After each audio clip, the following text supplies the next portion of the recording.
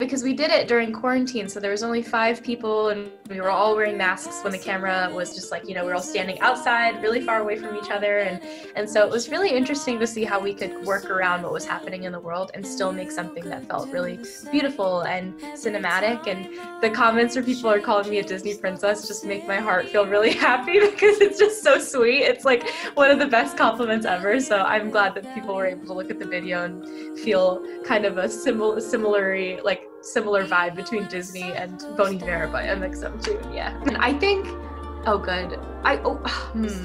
that's a really tough question. I don't know if I could choose. I think Tiana from The Princess Frog, she's like the coolest one in my mind, so I would be really stoked if I could even hang out with her, yeah. I think when you're a teenager, you're constantly worried about what other people's impressions are of you, especially in high school and being a teenager in general, and so I think I would just tell myself to not worry so much and do the things that bring me joy, because in the end, your own happiness is really the most important thing.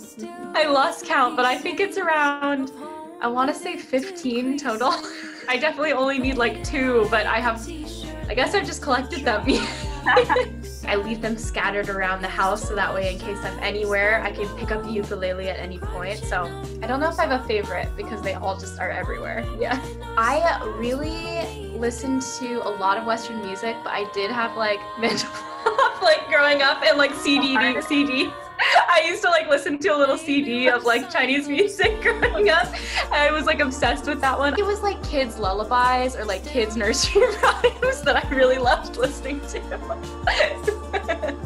I feel like it was probably about 70% Western music, and then there was some Eastern music that was mixed in. Yeah. Thank you so much for all my listeners in Taiwan that take the time to stream my music and support me, and just know that I really, really hope one day that I get to come play a show with you in person, and it'll be really fun. I promise I won't give you a bad time when I come to Taiwan for the first time.